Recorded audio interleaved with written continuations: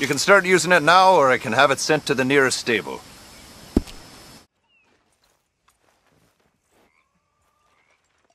Arthur's good. He's the best man we got. One of the more quirky aspects of the Trapper Panther saddle is the blanket tends to linger if you equip another saddle. Observe Arthur with his new Dark Bay Turcoman, wearing a Trapper Rattlesnake saddle, which is my favorite Trapper saddle, with the Panther blanket underneath. Some people like this look, but I think the Panther blanket is a little warm for Clemens Point and Lemoyne. It's a pretty easy glitch, but it does involve a lot of hunting, so let's go get some saddles. Obviously, we need a Panther.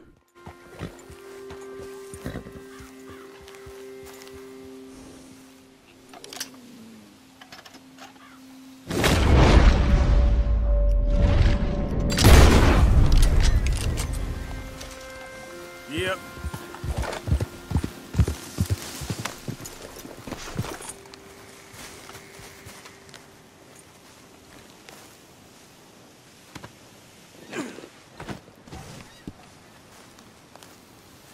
Here is your location, southeast of Braithwaite Manor on the water. This crossroads is the sweet spot for panther spawns. In the old days, you used to be able to drop a deer here along with some potent predator bait and lure one out from the woods. However, I have found that this particular technique is far less consistent with the new update. So you're back to the old technique of riding west on this trail to Catfish Jackson's and circling back to the crossroads. At some point, a panther will come out to play. And then we can head to the trappers and get the saddle. Goddamn worm. Probably. Hello, ma'am. It's a beautiful day. Hello. Oh, what do you have for me? All right, wearing your best day's work.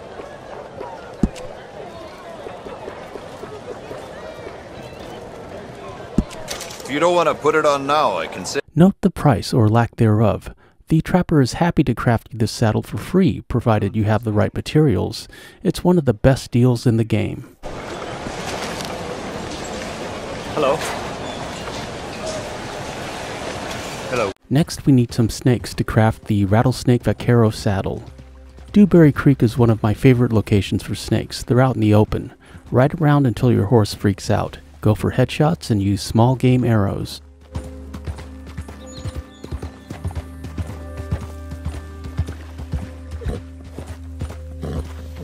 Easy.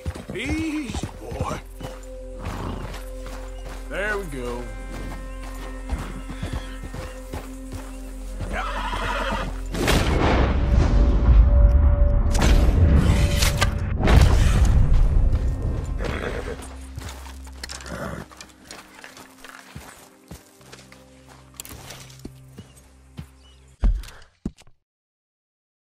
Here's the location where we found this snake, but snakes spawn all up and down Dewberry Creek.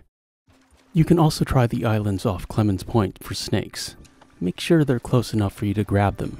There's nothing worse than that helpless feeling you get after killing a 3-star snake and watching it sink to the bottom.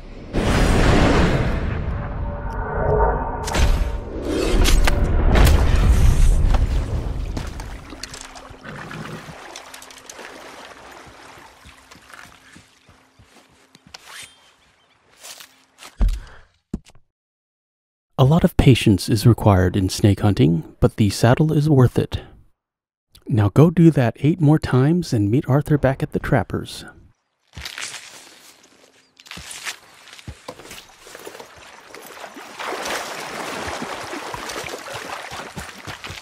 Yep.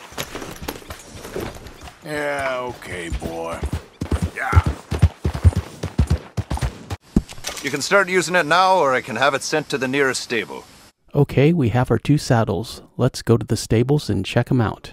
Here are the Panther saddle stats. Very impressive, one of the best saddles in the game. Note the Panther head pommel and the Panther claw fringe, and also the infamous blanket. We'll take it outside so you can get a better look at it. Sergeant.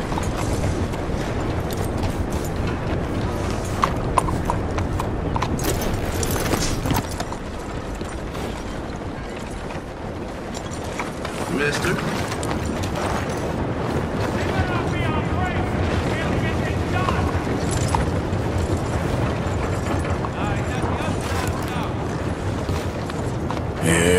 The Panther saddle also comes equipped with tapadero stirrups, which I prefer.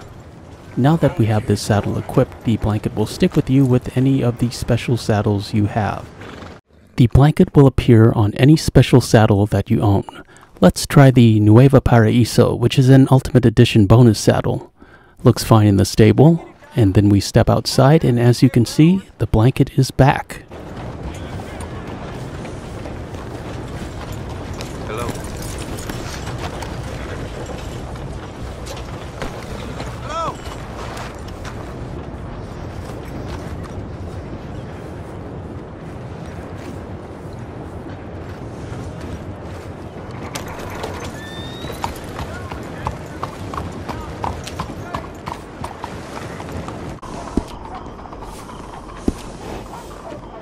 Here are the stats for the Rattlesnake Vaquero saddle, which is my current favorite. Note the snakehead pommel and the rattlesnake tail fringe under the saddlebags. I also like the leather tooling. It's the most western or cowboy looking of the trapper saddles, and of course it comes with tapadero stirrups, so as far as I'm concerned, we're looking at a perfect saddle. Need a break from that horse. They're always welcome back. Clear. I need to pass. But we take him outside, and here's your Panther blanket. Yeah, good boy. This glitch also works with the Boar Mother Hubbard saddle. Here are the stats if you're interested. The trapper only requires one perfect boar pelt to craft this one. Need a break from that horse. They're always welcome back.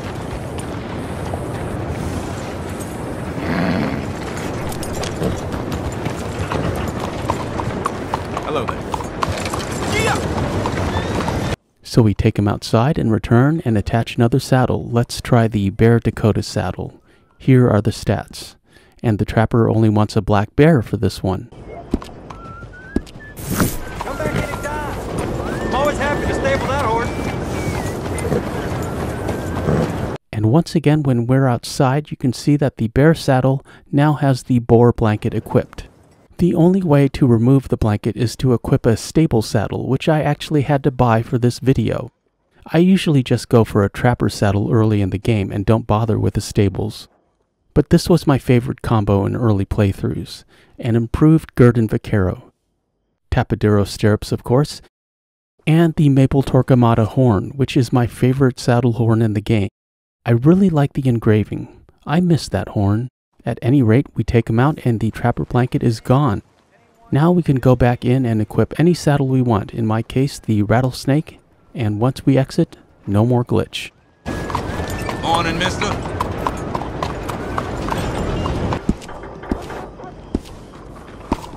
You doing okay?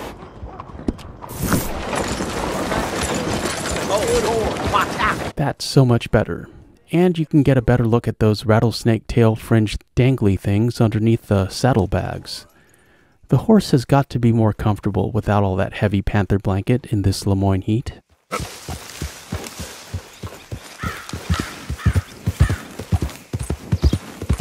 I'm Super Antonio.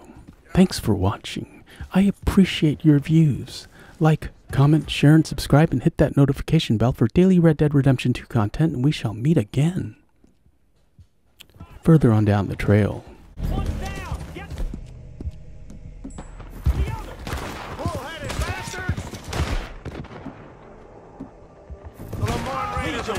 Not your consumption.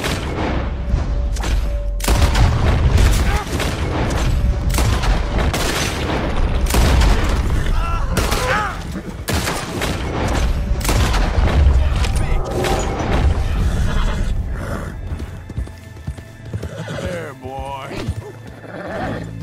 Law finds me, they'll get an earful about you. Better believe it. Your men are gone. You ain't all that scary locked up in that wagon. Oh, you think you're better than me? You're a killer. I'll get to it, Dutch. Just can't drop everything.